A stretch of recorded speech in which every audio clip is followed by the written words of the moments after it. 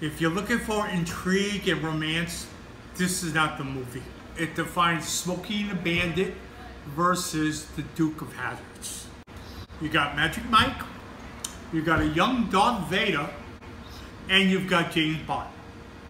Magic Mike loses his job. His daughter's like moving to North Carolina. He wants to be near her. He decides to rob the Coca-Cola 600. They're a whacking West Virginia family.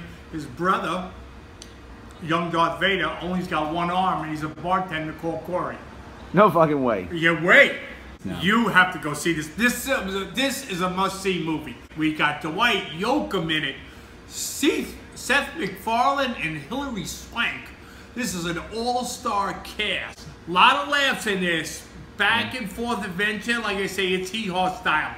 Movie of the summer. This is the blockbuster of the year. The best movie I've seen so far. This is going to be. This is not only you get an art. Here we go. It's getting an art plus 2 corn dogs and a box of pork rinds. That's what we get in this movie. This movie is rocking. I might see this again. I almost saw it yesterday again. Right. It would have been 2 days in a row, but I was kind of moving out. The width of your arms, how wide is this of an art? 6 feet 4 inches. 6 feet. And I'm only 5'11", so it's bigger than me.